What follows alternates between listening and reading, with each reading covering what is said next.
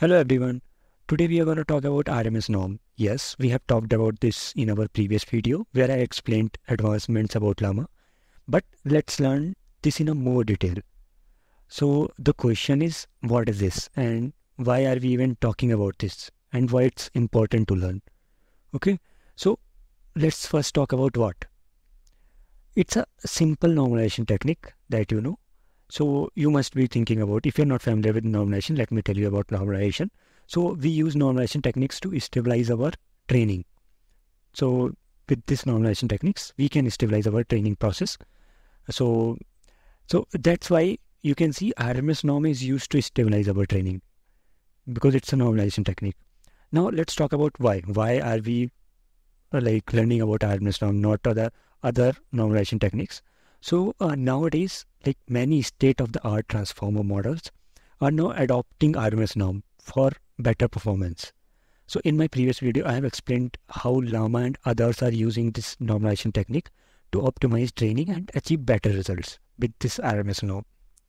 Okay, so uh, what what were we using before this? There must be some other normalization techniques, right? So yeah, before this, if we talk about transformers, then in standard transformers, we were using layer normalization because that was the best at that time. So I'll just first tell you about something about this layer normalization thing, because then we'll get a better understanding how this RMS norm is improving things.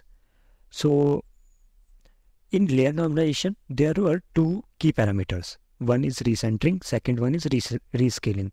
Recentering means here we try to brought our mean value close to zero, and rescaling invariance means we'll try to ensure that the variance remains 1. Okay, so this is the whole concept of layer normalization. We were using two variables, one is mean, one is variance. That is the important. So just remember this thing.